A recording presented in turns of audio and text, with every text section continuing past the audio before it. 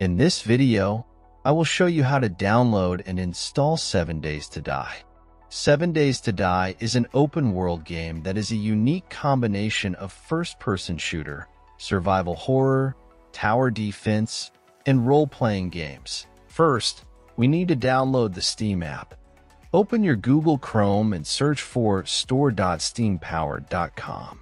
Link in description. Click on the Install Steam button on this page. Once you've done that, at the top right corner of your screen, click on the .exe file and open it.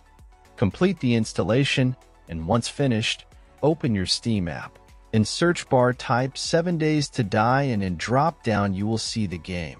If not, check video in description. If you see the game in drop-down, click on the game. Right now this game is in early access stage. Now click on Add to Cart button beside original game. In new pop-up, click on View My Cart.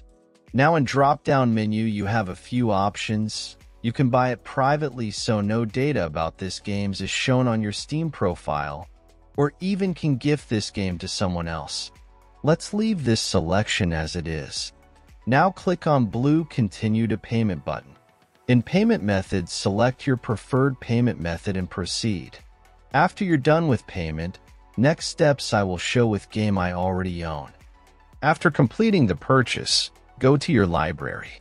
You can use the search box to find game you just bought or navigate directly to the games category. Next step I will show on game I own. First, click on the game you want to play. Now click Install.